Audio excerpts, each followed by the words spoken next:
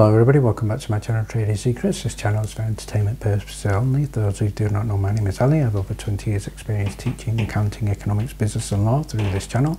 I'll be providing some stock analysis and a quick update on the $1 Million Challenge. So if anybody's not aware of this is a journey of an investment of $1,000 to a return of $1 million over a period of 3 years using a strategy called compound return investing. So the objective is try to get 201 trades, each with an average return of 3.5%. It's not 201 consecutive trades, we do take into account losses. So for further details about how to join us for less than $9 a month, information is available in the description below. In today's video, I'm going to be sharing with you a top ranked #1 rated buy stock, which is currently up over 164% in the previous year and also up in the green today. We're also going to be looking at MMTLP, and we're looking at two contradicting answers here, one from the SEC that says there was going to be a squeeze, and one from MMTLP that says there was not going to be a squeeze. So before we get started, let's have a look at what's happening in the market. So first of all, headline here from Bloomberg, we can see the stocks today are retreating as ASML and Nvidia are getting hit quite significantly. So we're going to look at ASML shortly as well, but from Yahoo Finance we can also see today that stocks did retreat from record highs, and with these declines we saw what happened with ASML. So if we have a look from CNBC, we can see ASML shares fell 15% after the earnings released earlier than expected. So this was not according to what they planned. They stated that this was due to a technical error, and information on the third quarter was down erroneously published earlier because of an error on their website. So it has cost them daily. But in more positive news from Apple is currently at an all-time high earlier today at $237.26. And good news we shared in the Discord with regard to insider purchases, one that we have been particularly looking at is ticker symbol MRVL, Marvel Technologies, and that one right now today I believe is in excess of $80. I'll start by sharing with you a new channel in the Discord called Top Ranked Stocks DD, and in this channel you'll be able to get PDF reports for all top rated #1 strong buy stocks. So these are three that we shared earlier, and in the previous video I also shared with you ticker symbol HIMS, so go ahead and check that out. So the three here, first of all, ticker symbol SN, Shark Ninja, currently up 149% on the year.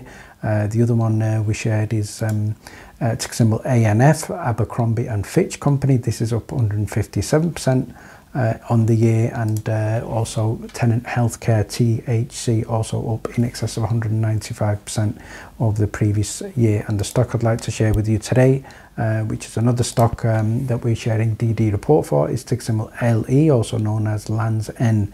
This is another strong buy stock, and it's expected to grow earnings by 346.7% in 2024. So this is a company that's a digital reseller of apparel, swimwear, outwear, accessories, footwear, home products, etc., and it operates through Outfitters distribution channel. So if we have a look at in terms of the financials, obviously they reported for second quarter financial results, and they beat consensus by 80%.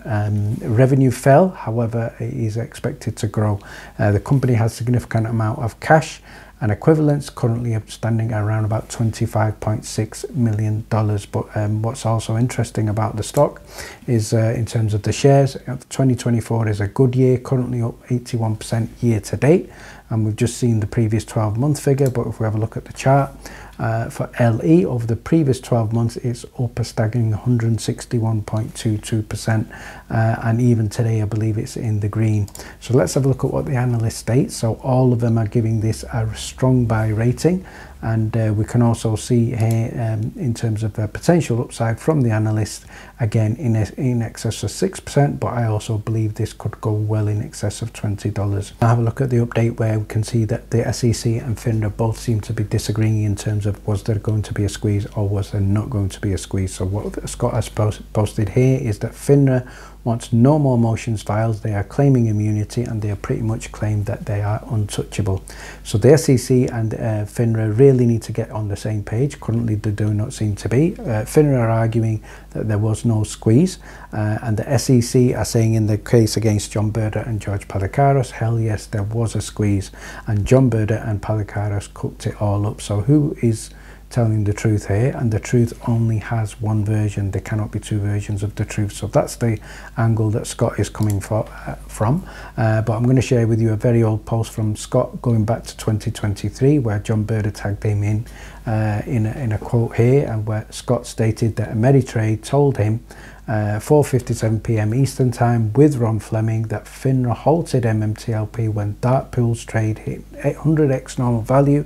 They nuked it with the U3 because the share price bore no resemblance to the actual value. So Scott has been around for quite a while, but he's just now becoming much more aware, and that's mainly because of the statute of limitations. So let's have a look at his objection. So in this here, in the latest update, we can see that Scott's objection is to FINRA's motion to stay discovery and prevent future discovery motions. So let's have a look at the key findings in this. And section 1, we can see that he's referring to PSLRA, which is known as the Private Securities Litigation Reform Act, and this is looking at the exceptions, and these are preservation of evidence and undue prejudice. So this provides an exception, and discovery is necessary to preserve evidence to prevent undue prejudice to the party, which obviously will be Scott and everybody else who is a shareholder of MMTLP. So section 3, FINRA risks evidence destruction and tailored discovery requests. Discovery request is not overly broad or burdensome, but is narrowly tailored to preserve key evidence related to trading activities, blue sheets and other electronic records. Now, if we go back to my previous video, we covered destruction of evidence, or should we say loss of evidence, from Schwab, so we don't want that to happen with FINRA. In section 4, the SEC versus Berder, now reference to this case, the materials sought by Scott have been provided by the FINRA and the SEC as of the 5th of December 2022. Obviously, we've got the fire with regard to Sam Drady, and in Berder and the SEC case, where there is another claim against obviously Berder and George Palikaros.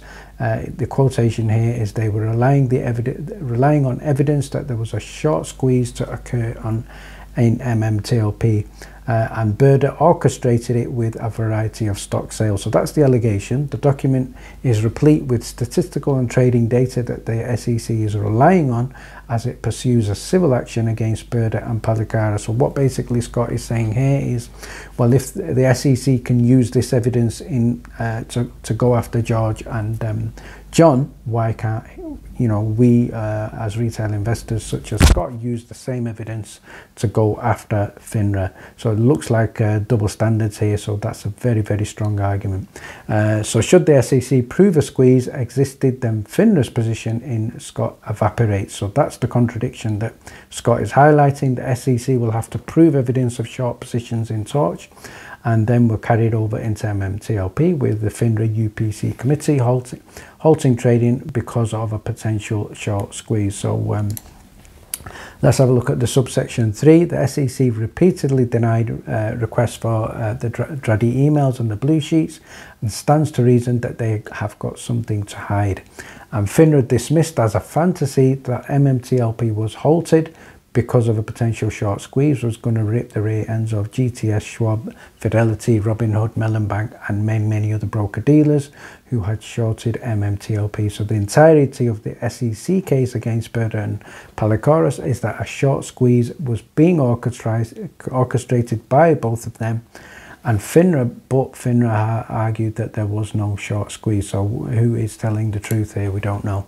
Number 7, FINRA's size, budget and resources is a significant demonstration of power. So they are one of the largest and most powerful SROs in the financial industry, and by using that title SRO, they also claim to have immunity. So section 7, the scope of Scott's request compared to FINRA's own demands. So Scott is just asking them in this case for a small number of blue sheets, 20 emails roughly, which is a mere fraction of what FINRA routinely require their firms to provide.